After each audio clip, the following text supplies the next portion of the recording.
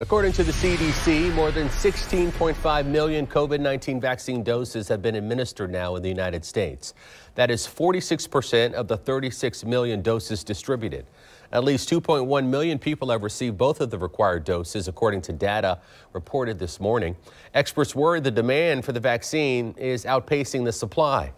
Here in Florida, over 1 million people have now been vaccinated, and 45,056 people are overdue for their second vaccination. Covering Clay County now, where hundreds of employees at Orange Park's Medical Center, they received that second dose of the COVID-19 vaccine today. Reporter Jennifer Reddy was there and spoke to healthcare workers about being fully immunized. Inside the vaccine clinic at Orange Park Medical Center, Dr. John Zapp rolled up his sleeve to get the second dose of the COVID-19 vaccine. I had no reaction really to the first dose. I have no anticipation there'll be any issues with this dose. And so I'm looking forward to it, and I think it's a good thing. Dr. Zapp is an anesthesiologist. He got the first shot roughly 4 weeks ago. And how does it feel to reach this milestone in this fight against COVID-19? Oh, I think it's great. I think the vaccine came at record speed time.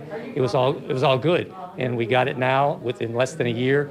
And I think we're getting ahead of the game. Dr. Zapp is one of hundreds of employees and healthcare workers at Orange Park Medical Center who will get the second dose this week. Margaret Refor plans to get her second shot on Friday. This disease, it will take you hostage, and we don't want that. After employees here did receive the second dose of the vaccine, they were taken into this room where they had to wait about 15 minutes to make sure that they didn't have any reaction to the vaccine.